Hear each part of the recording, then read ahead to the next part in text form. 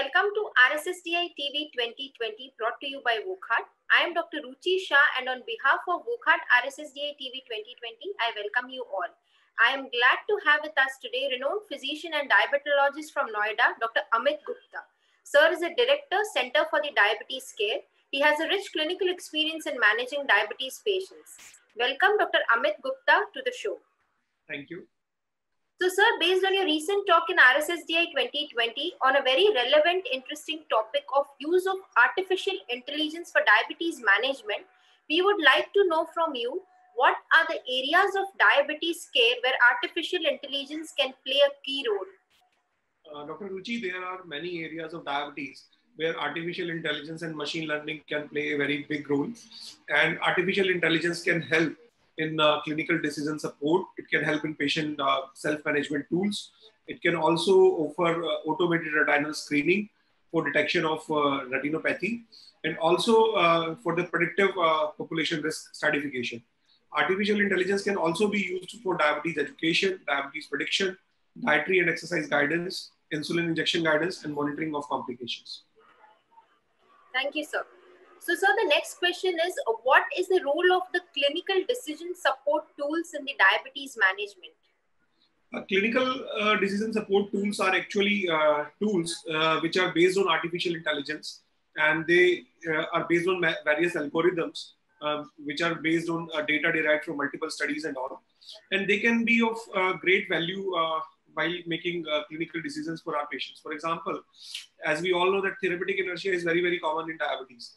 And whenever we prescribe drugs to our patients, we need to consider many factors. We need to take many factors in account before we go on and write a prescription. I would just like to quote an example in an Irish study called DECIDE. They used a clinical tool where they addressed the clinical inertia and supported the general practitioner for the intensification of the treatment.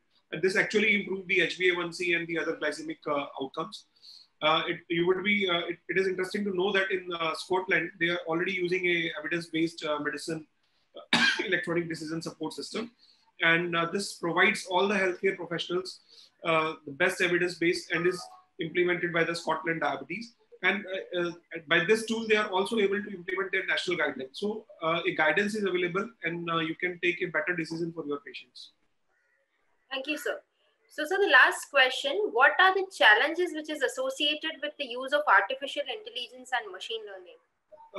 Dr. Ruchi, as you know that there are many challenges which comes with technology. And one of the key challenges that comes with the AI and machine learning is that there is a challenge between the interoperability between the two systems. So there is a limitation in reproducing similar results. So what a result we may get in one population, we may not be able to get similar result in another population. And most of these, there is a lack of availability of source code for most of the algorithms. So the author, they usually do not publish the algorithms. So we are not able to know that on what algorithm these artificial intelligence tools are based. So if we are able to we have to regularly incorporate AI and machine learning tools in diabetes care. We have to make it less expensive. The acceptability has to be increased, and the reproducibility has to be there. Thank you so much, sir, for sharing your views on this very interesting, relevant, and we can say the hot topic, which is the artificial intelligence for the diabetes management. Stay tuned to RSSDI TV 2020 brought to you by Wockhardt for such more recent updates from the RSSDI 2020. Thank you very much. Thank you.